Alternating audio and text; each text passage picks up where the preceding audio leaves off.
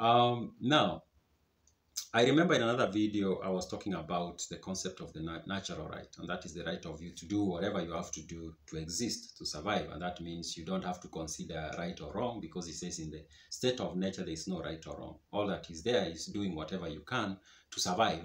And that means you can do a lot of what we will consider in an organized society to be evil, but in nature it's not evil. But now he goes on in chapter 3 of Political Treatise to talk about, to bring some nuance into that argument, I think. And he argues that even in civil state, people still pursue things that will expand their existence, which is true.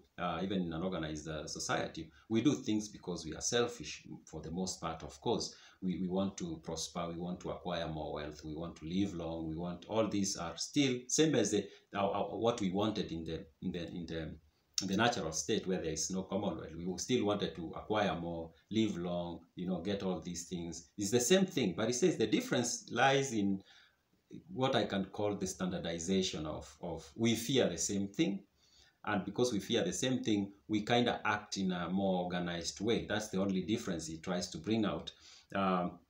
So let me read. The natural right of every man does not cease in the civil state. For man, and alike in the natural and in the civil state, acts according to the laws of his own nature and consult his own interest. Man, I say, in each state is led by fear or hope to do or live undone this or that. But the main difference between the two states is this, that in the civil state, all fear the same things and all have the same ground of security and manner of life. And this certainly does not do away with the individual's faculty of judgment.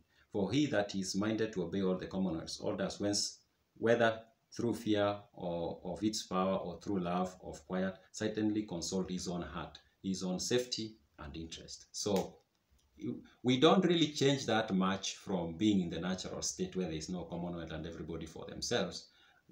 Those desires and interests remain the same. What happens in a civil state is now we have ground rules to guide us while we are pursuing our personal interest and the things we want to get in life.